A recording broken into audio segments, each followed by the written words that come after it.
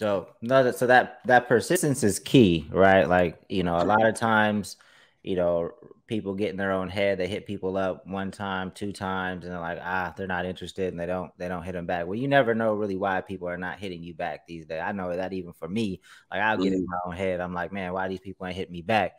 But what was the communication like in those emails that you were sending? Were you sending a song that you felt fit a particular show, or what was kind of the messaging in those emails over the course of that year?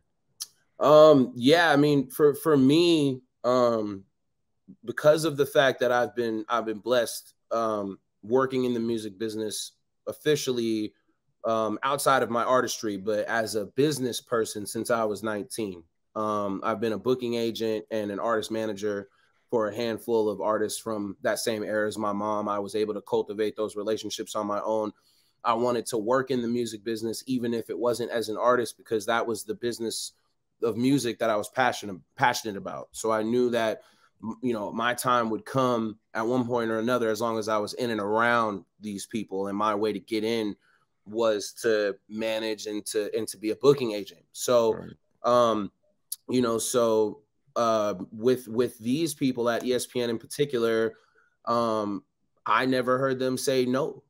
So I didn't take a no response as a no. For me, no response still means there's a chance to get a yes. And you're going to take 1,000 L's before you get the dub.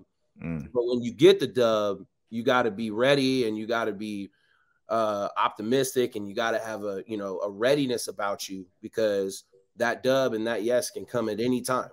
So, so for me, it was, I didn't send him any music. I was just sending him emails, and I wanted to have his attention. So I would send over the emails like, hey man, what's up? This EQ again. I'm reaching out. I'd love to send you a catalog. Hit me back.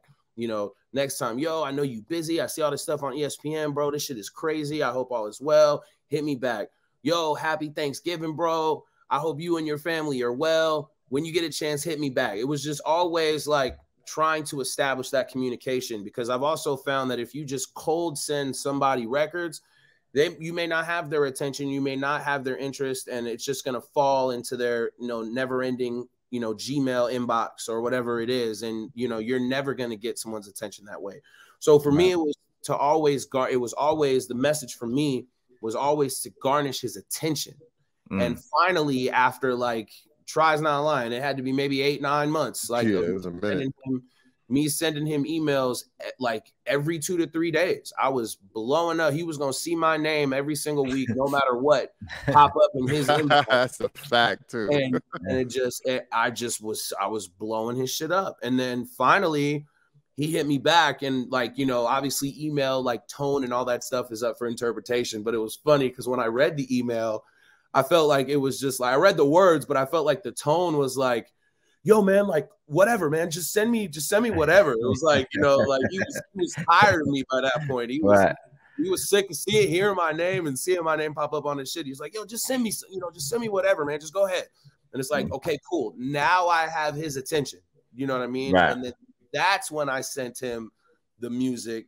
And it was maybe a week later where he sent me an email back and was like, hey, you on the West Coast, right? And I was like, yeah. He's like, tune into Sports Center this morning. I know it was 9 or 10 a.m. or whatever. It was Sports Center West Coast with Carrie Champion at the time. And he said, turn it on. And lo and behold, man, the top 10 plays came on, and they had Forever bumping in the background. And, that was the first placement, man. That's how it all got started.